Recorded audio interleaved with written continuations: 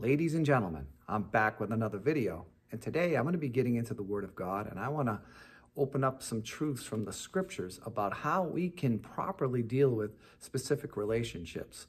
The Bible does say in the latter days that there will be many offenses. Offenses shall come during these times. And how do we react when somebody gets offended, somebody does something to you that you may not like? Maybe they're persecuting you, maybe they're mistreating you or giving you an attitude. What does the Scripture say on how to properly deal with these things? Instead of being complicit with that activity, we need to stand strong and act godly, and we need to represent Christ when these situations arise. So without further ado, I'm going to be jumping right into the book of Proverbs, chapter 6.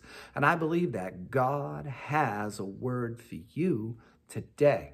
So before I jump into the Word of God and read the book of Proverbs, if you have not subscribed to this channel, I encourage you to smash that subscribe button right now. You can hit that subscribe button below, and I would really appreciate it. And if you could also put a like on this video, it would really help this video out a ton, and it would be a blessing to me. So anyway, Proverbs chapter 6, and I'm going to read verse 2. What does it say? Thou art snared with the words of thy mouth. Thou art taken with the words of thy mouth. Now verse 3 says this, Do this now, my son, and deliver thyself. When thou art come into the hand of thy friend, go humble thyself and make sure thy friend.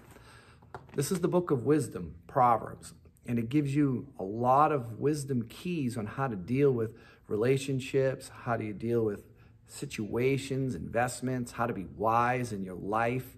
So this is a very powerful admonition here from the Scriptures. And what does it say? It says, Thou art snared with the words of thy mouth. Thou art taken with the words of thy mouth. Proverbs 6:2. What does that mean? That means when we speak certain things that are negative, we speak things that are, that may not be godly. We can eviscerate somebody, besmirch, slander, or do whatever, smear somebody's, character that's ungodly. Or we can just say something that's, hurtful and make mistakes and say things that we're not supposed to say. And what happens? If we do that, we've caused friction. Maybe someone's doing that to you. It's the opposite. They're speaking evil against you, or they've given you a dirty look, or they're saying something that's not nice. They're discouraging you. They're trying to knock down your reputation. They're trying to hurt you some way. What do? The Bible says we're snared with the words of our mouth. So we should not render evil for evil. That's the first thing that's very important. Secondly, we've got to watch what we say. But if we do say something that's wrong, or if somebody else does, there's this proper way of handling this. Now, offenses are going to come. Sometimes it's going to happen, beloved. People are going to treat you wrong. They're going to say things that are wrong. Or they may not say anything, and they're just giving you an attitude. How do we deal with this when people are hostile? How do we deal with it? Well, the book of Matthew chapter 5, verse 44, I love this scripture. It says, But I say unto you, love your enemies, bless those who curse you, and do good to them that hate you, and pray for them which despitefully use you and persecute you. That's a very powerful passage of scripture. We're supposed to love our enemies. We're supposed to bless those who curse us. So how do we bless those who curse us? We pray for them.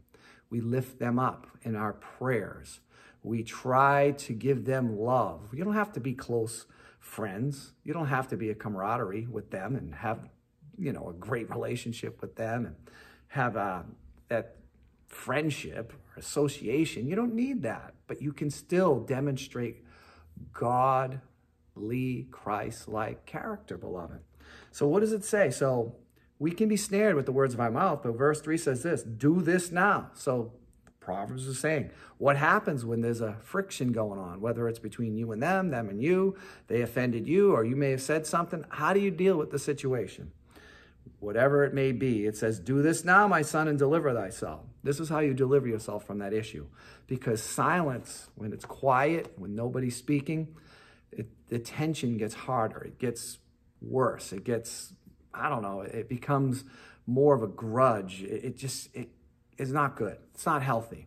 Communication is always important. When there's a communication breakdown, That's never good. When there's no communication and there's frustration, then all of a sudden we can surmise certain things in our mind, and then the enemy can get in there and start speculating and trying to come up with all kinds of things to bring more friction to your situation. But it says this, do this now, son, my son, and deliver thyself.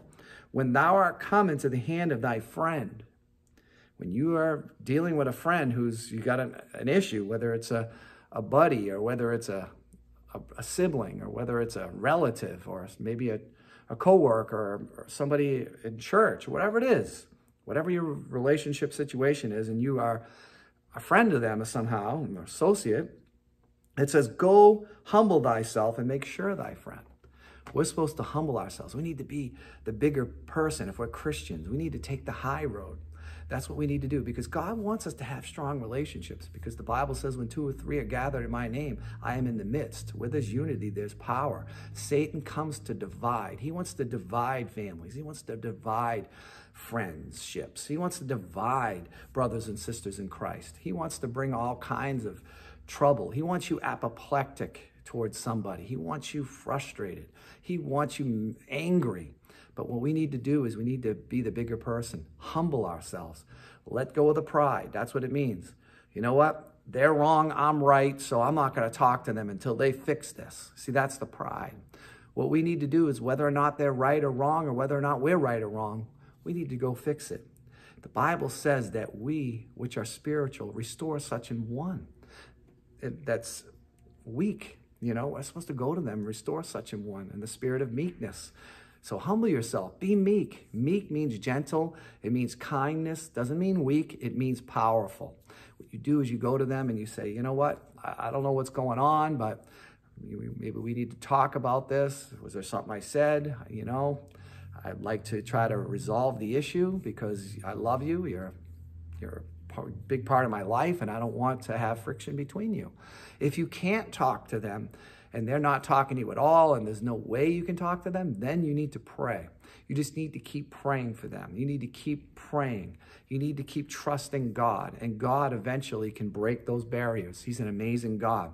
Remember, the king's heart is in the hand of the Lord. As the rivers of water, he turneth it whithersoever he will. So God is a good God. He knows how to bring relationships back. He can restore any relationship. But if you're in a situation where you're communicating with them and it's not like no communication at all, and you have an opportunity to make it right, then do so. Now, if you go to that person and they come against you with vitriol and they're frustrated and they're giving you a bad attitude, don't let that make it worse.